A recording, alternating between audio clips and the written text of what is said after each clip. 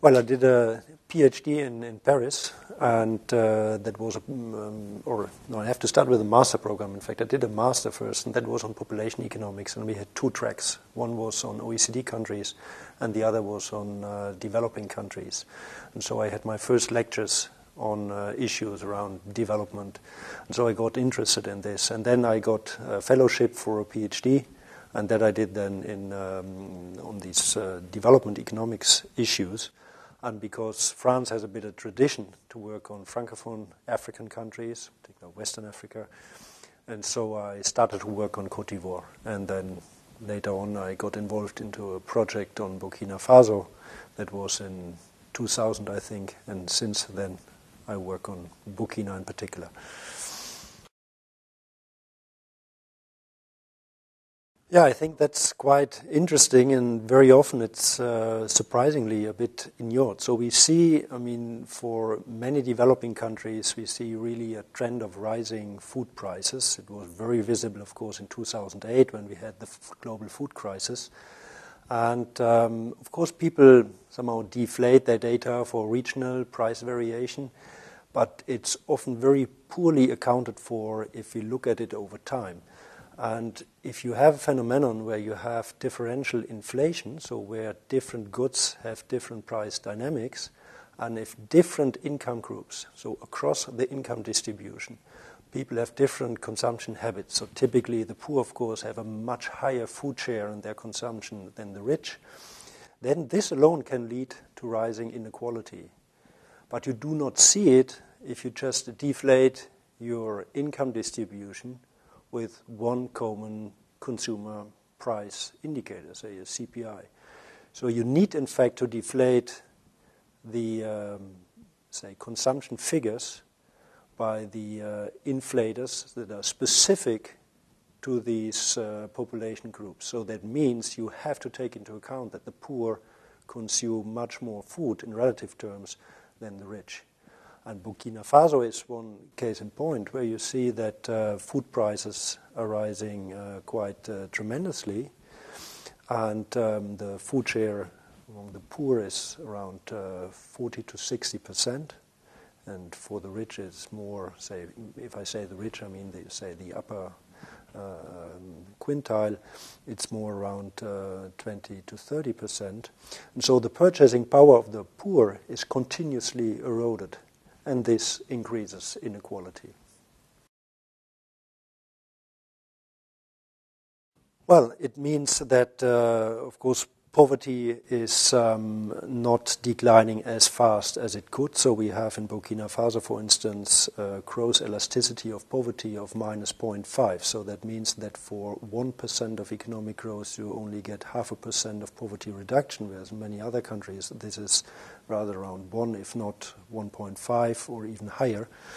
So it's just, it reduces enormously the potential leverage growth can have for the poor. And in terms of policies, it means that something has to be done about this food price inflation.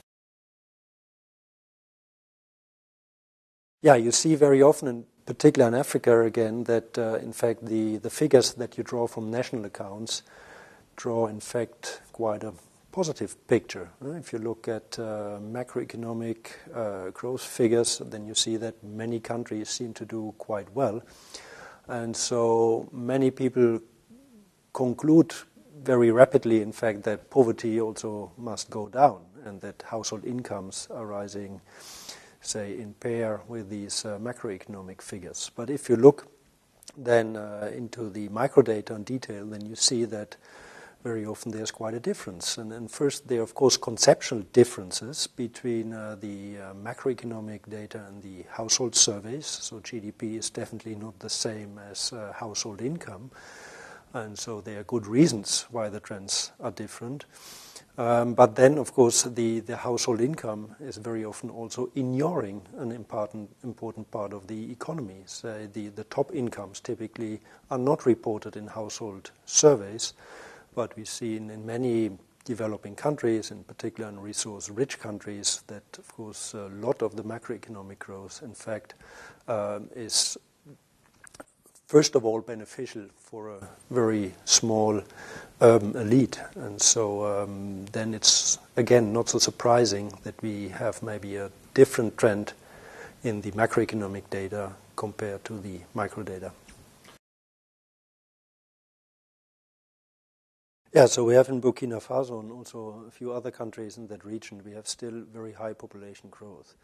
And so population growth, of course, is not a sort of exogenous parameter. It's something that reacts to the economic environment, but at the moment it's such that it puts a lot of pressure on land and other resources, also public resources. So what we would need is lower population growth, and this could be achieved by having a substantial structural change. So by basically increasing productivity to adopt new technologies. So on the one hand, in the agriculture sector, so that somehow the pressure on land can be reduced, and in urban areas to upgrade somehow the informal sector. In Burkina Faso, about 80% are active in the informal sector and do quite low productivity activities.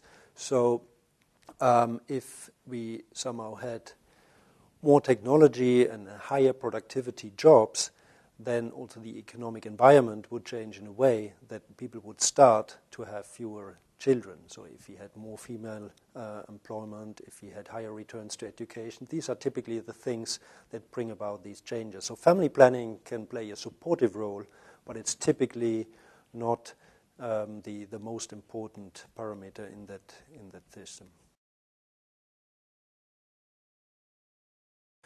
Well, on the one hand, WIDER has excellent contacts into the countries we work on, and that's important that we can interact. Of course, we interact with them within our own projects, but of course we also want to make new contacts and to interact with people that work on other countries, maybe similar countries to the countries we work on.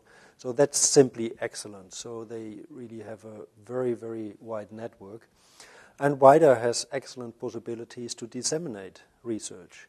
Because of the size of that network and the links they have to policy and other think tanks, you can, by presenting here your work or publishing your work via WIDER outlets, you can reach many, many people. So that's really something I appreciate in coming to WIDER and working with WIDER. Great.